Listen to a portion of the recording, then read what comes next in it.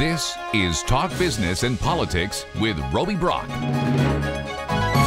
And welcome to the program. I'm Roby Brock. We are so glad to have you with us. I am joined by Representative Vivian Flowers, Democrat from Pine Bluff, John Burris, former House Minority Leader before they were majority on the Republican side of the fence there. He is with Capital Advisors Group now, so good to have both of you with us. So glad to be here. Let's go.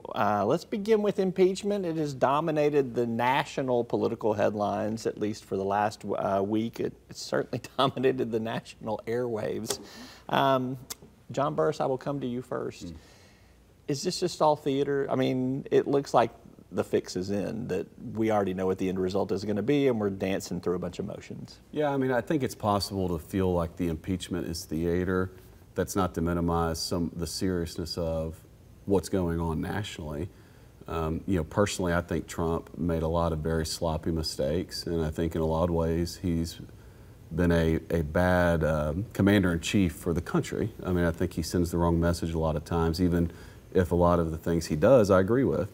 I don't think he should have said what he said on the phone call with the Ukrainian president. In the end of the day, though, is it impeachable? And I think the answer to that is no. I think everyone in the chamber has their mind made up, and that's what makes it theater. It's mostly sound bites and posturing for future elections and things of that nature.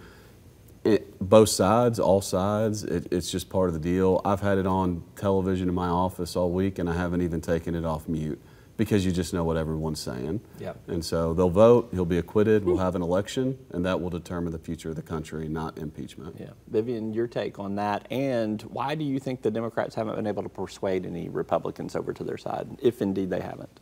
Well, I think that the politics are playing out, unfortunately, more so than what is right and what is best for the country. And I think that more than anything, you have a lot of senators who are concerned about what's going to happen in their next race. And after being so staunchly supportive of Trump in everything that he does and says, justifying and making excuses, no disrespect, putting your television on mute, given some of the outrageous actions against our own national security, against our allies, and against the law, it just seems to me that the fix has been in.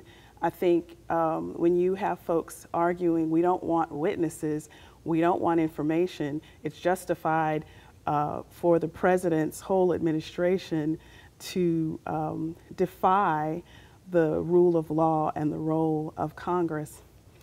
The fix is in, but I think also the fix is going to be in come election time because America is not buying it, except for those who have their blinders on. So you think it affects swing voters in some sort of way, is what you're saying? Because the partisanship is definitely already kind of baked in. What do you think about that? No, I agree. And the reason I'm muted is because I don't need Adam Schiff to tell me what to think. You know, I read the primary documents, transcripts, and things of that nature.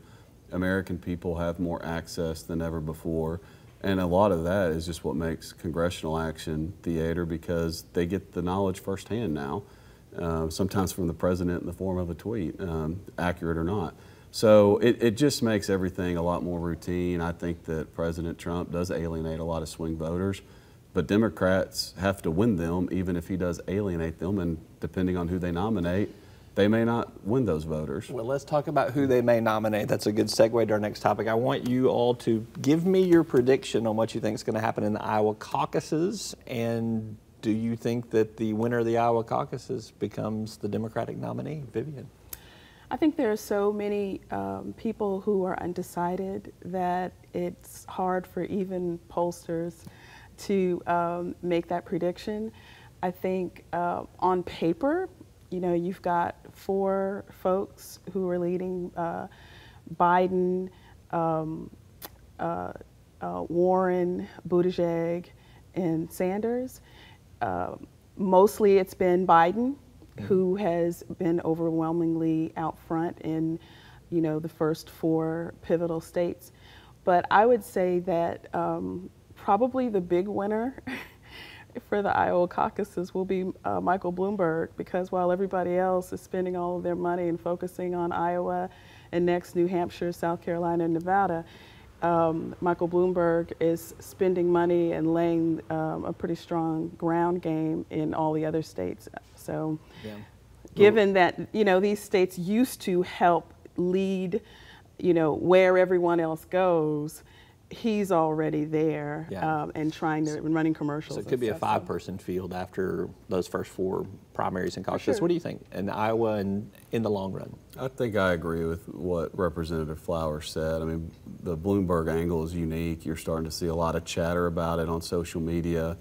And, you would think his strategy is betting on such a weak field by the time he becomes relevant in later states that he still has a play. And if that's a Pete Buttigieg or even an Elizabeth Warren, I think, even though she motivates people, I think when you get to the broader electorate, Democrats are going to want a stronger nominee. On paper, Joe Biden makes the most sense, but poor old Joe just thought he was a Democratic hero, and then he got out here and realized just how much his party has left him. And I don't even know if he's going to win the nomination because of the ideology of the Democratic Party, at least those who vote in the primaries. And so if it's not Joe Biden, you'd think Bloomberg has a chance, and I would suspect that it's going to drag out for quite a while. Every presidential election year in recent memory, we're like brokered convention, whether it's Republican or Democrat. And once again, we start to see that chatter there. Did you want to throw one more? Yeah, one other thing I thought that was really interesting too, that makes Michael Bloomberg play such a pivotal role in this, is he announced where he is going to keep his money where his mouth is, and no matter who the nominee is, whether it's him or say Biden, he is going to sort of play the role of a third candidate by continuing to ensure that the Democratic nominee wins in the general. So I think that is super significant as well. Interesting too, he's a former Republican, moved independent, now Democrat though, so we'll see. All right, let's move on. Last state issue here. We see a new eruption in I call it the eye doctor battle here, because you got optometrists versus ophthalmologists. This was hashed out in the legislative session. A law was changed to allow optometrists to expand their scopes of practice to some things that ophthalmologists have traditionally done. There's been a lot of litigation towards getting a ballot initiative on for November. This week, the Supreme Court said it should go forward, and then a new lawsuit is filed by the optometrists to block it again. Is it going to make the ballot? I'll give you the Cliff's Notes summary there. What do you think, John? I think in the end it probably makes the ballot, and that's unfortunate. Arkansas ranks last or near last in every healthcare matrix, including access. The legislature saw the problem, decided 2/3 of the legislature voted to pass a law to give choice to patients. Healthcare is about patients, not providers. But the Medical Society in Arkansas has decided that it's worth millions of dollars to try to undo what the legislature did. And it's a complex issue, but in the end, what this law does that's on the books is it brings Arkansas in line with some of our neighboring states with technology, modern medicine, letting optometrists do a little bit of a broader scope on minor procedures where they're seeing the most patients. We have an access problem. The legislature saw it, tried to fix it. The Medical Society is spending millions to undo it. I hope they're unsuccessful. All right, Vivian, you voted for it in the legislative session. I did, and it was a complex process all the way through because, it is about patients, and I think that on the one hand, the Medical Society is probably doing what it should in terms of preserving quality and ensuring that the scope of practice game doesn't become something that degenerates into an issue of money and who gets paid and how much folks get paid.